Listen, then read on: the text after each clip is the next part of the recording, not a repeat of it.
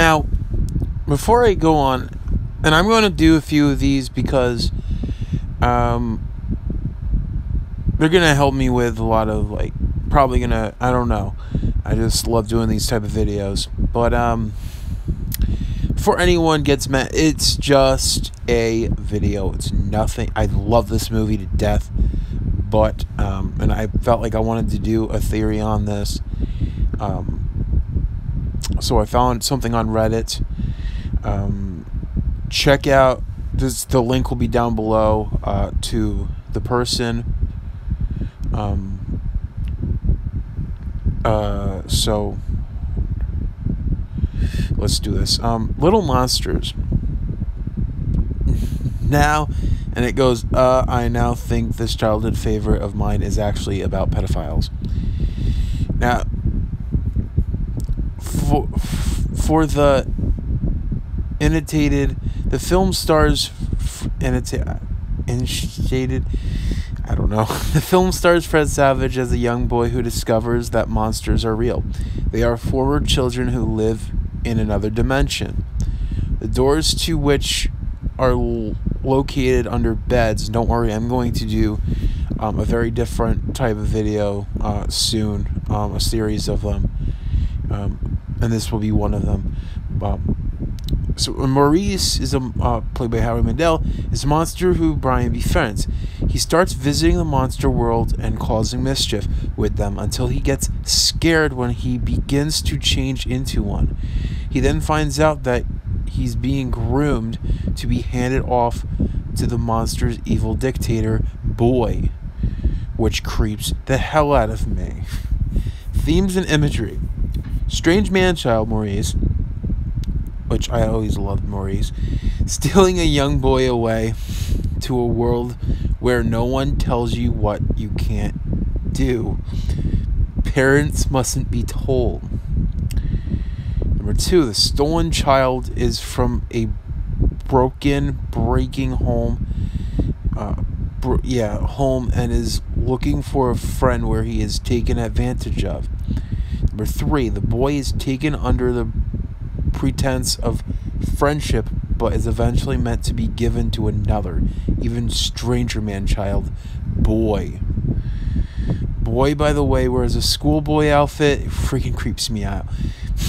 With knee-high socks. He also wears a young face to hide a literal monster underneath. Even assuming Maurice and the other little monsters are children, they are rounding up other innocent children to be used and abused by the only two adults in their world, Snick and Boy.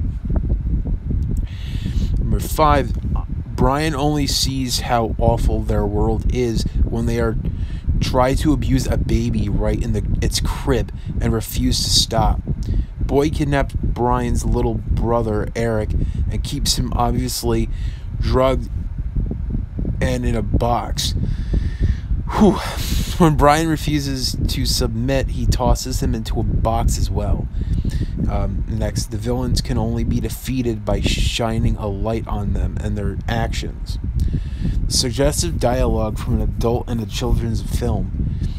Sometimes child characters. Maurice, man's best friend, his right hand. Snick, you're scared of me, aren't you, Arnold? I like that. Ooh, I love that. Deep, heavy breathing. Maurice, Ted kids have limited potential, and I don't think Boy would like damaged goods. Oh man, Snick, we almost had a Maurice, and you let him got away. Boy sometimes gets lonely. He wanted to play with him, Maurice. Why doesn't Boy just play with him? Why doesn't Boy just play with himself? Alright. I let myself go, oh my god. Snick, you bring a kid in here and tell him our secrets. If you can't get him, I will. Maurice, where there's a bed, there's a way. Got him, need him, got him. Now, where there's a bed, there's a way. I really liked that little quote.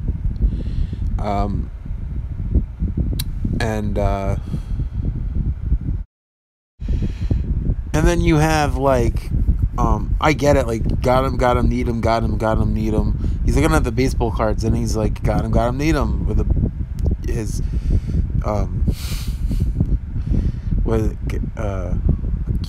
cups, dicks, and balls. Maurice, you gotta get up there because you're gonna get married pretty soon to an 11-year-old boy. Like, that I don't get. Like, I understand, but you're gonna get married pretty soon. That's not how I really think of it like that. And then, boy, I'll let them all go if you'll stay and be my pet. Now that's creepy from boy. And then bombshell. Read this fucking exchange between Snick and a small child recently turned monster. Yes, this is creepy. Boy gets what he wants. He asks you for a favor. You should take it as a compliment. I tried, Snick. I tried. Well, you didn't try hard enough. My knees, they hurt. Oh, your knees hurt. Well, that's not the only thing that's gonna hurt. And I take my leather-filled glove and I open your like he like takes his head off and then throws it into a basketball and puts a thing back on the head. Like, it is a strange movie, but I love it. And this is a part of the theories.